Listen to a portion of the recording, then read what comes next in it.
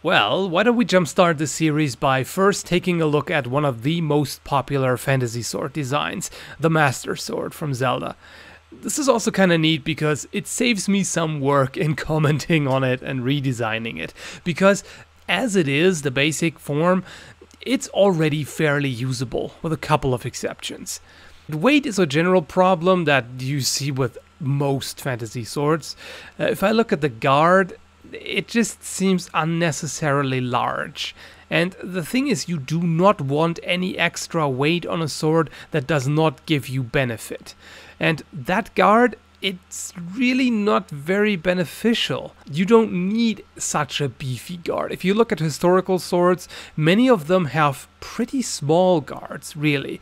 And that's all you need, because it is a solid piece of steel after all. And then there is this extremely weird extra piece that you see on most versions of the Master Sword. It's sometimes in a different place, but regardless of where it is, it's pretty weird. This particular one here, well, it would kind of work if it was placed at the side, where on historical swords you would sometimes find rings to offer additional protection. But the problem is, in most versions that I've seen, it's right underneath the guard, pretty much on top of the grip. And that is completely nonsensical. It doesn't do anything, especially considering how large the guard already is. There are some historical clamshell designs which are meant to protect the hand a bit more, but that thing simply doesn't do anything because it doesn't protrude any further than the main guard. And also in some versions that piece seems to be solid, which again, that adds a tremendous amount of weight, which is completely unnecessary.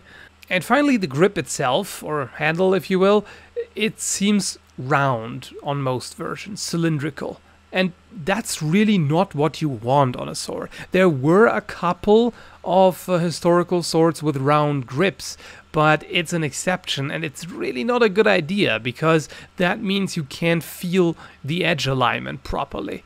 If you have an oval or rounded rectangular grip, you always know where the edge is pointing to. And that is pretty important because edge alignment is what makes the cut. If your edge is slightly off center when you do the cut, it simply won't bite into the target. It won't be very effective. And as far as I see it, having a round grip really has no benefit whatsoever. It's just more of a hassle. The pommel seems fine from what I can tell. So I modified the Master Sword to come up with a version that I think would be more practical. And what I did was, first of all, cut off some of the guard, because, like I said, it's just way too large and completely unnecessary. And I also rotated the guard outwards a little bit, simply because that way you have more area to catch an opponent's blade with, or to parry with. It's if it's that close to the blade, it doesn't offer as much protection as if the guard is a bit more open, if you will. And also I removed that weird round thingy, attachment that I was talking about. I also made the grip a bit more ergonomic. As you can see there in the center, there's a bit of a palm swell. It widens there simply to accommodate your hand. That's more comfortable. And I also made the blade a bit narrower overall. I don't think it's necessary.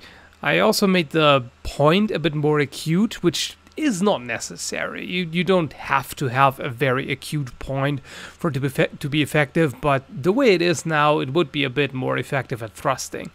But that's just more of a personal preference thing. And also I made the grip shorter, because the way it is, it's actually more of a longsword size. And I use longsword as a historical term here, which means a sword that was generally used with two hands, which he does not. I mean, he has a dedicated two-handed sword in Ocarina of Time, which he gets later, but the sword that he uses, usually in combination with a shield, yeah, that should be a one-handed sword, and it should have a shorter grip. That would just make it a bit more comfortable and a bit more wieldy.